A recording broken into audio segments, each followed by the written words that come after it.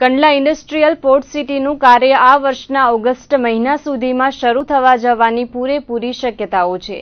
કંડલામાં special industrial port city સ્થાપવા માટે Kandla port ટ્રસ્ટની ટીમે લગભગ 18 મહિના તેનું માર્કેટિંગ, ડિઝાઇનિંગ, પ્રોજેક્ટ મેનેજમેન્ટ તેમજ પર્યાવરણ પર કાર્ય કરવાની મહેનત કરી છે.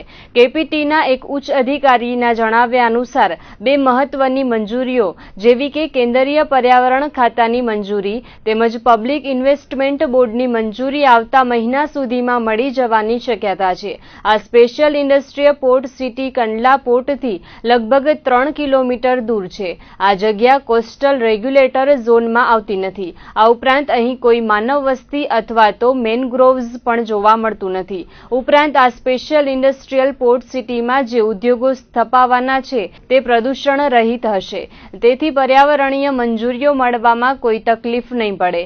પીઆઈબીને મોકલવામાં આવેલી અરજીને નીતિ આયોગમાં આગળ વધારવામાં આવી હતી અને નીતિ આયોગના અધિક સચિવ પણ આ મહિનાની શરૂઆતમાં આ જગ્યાઓનો સર્વે કરી ગયા છે અને સ્પેશિયલ ઇન્ડસ્ટ્રીયલ પોર્ટ સિટી અંગે બહુ જલ્દીથી પ્રેઝન્ટેશન પણ કરવામાં આવશે.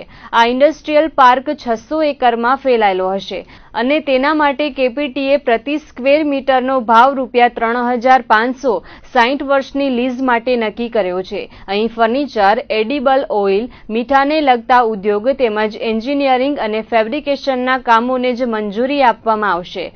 ઉપરોક્ત ચારેય ઉદ્યોગો માટે અમુક એકર નક્કી કરી દેવામાં આવશે અને એટલા ભાગ માટે જ જે તે ઉદ્યોગોને બોલી લગાડવાની રહેશે. અહીં જમીનનું ગ્રેડિંગ, તેને ભરવાનું કાર્ય, ગટર, રોડ, ઇલેક્ટ્રિસિટી અને પાણી સપ્લાય માટેના ₹200 કરોડના કામના ટેન્ડરો સરકારની મંજૂરી મળ્યા બાદ બહાર પાડવામાં આવશે. કેપીટીના કહેવા અનુસાર આ તમામ પ્રક્રિયા પારદર્શક રહેશે.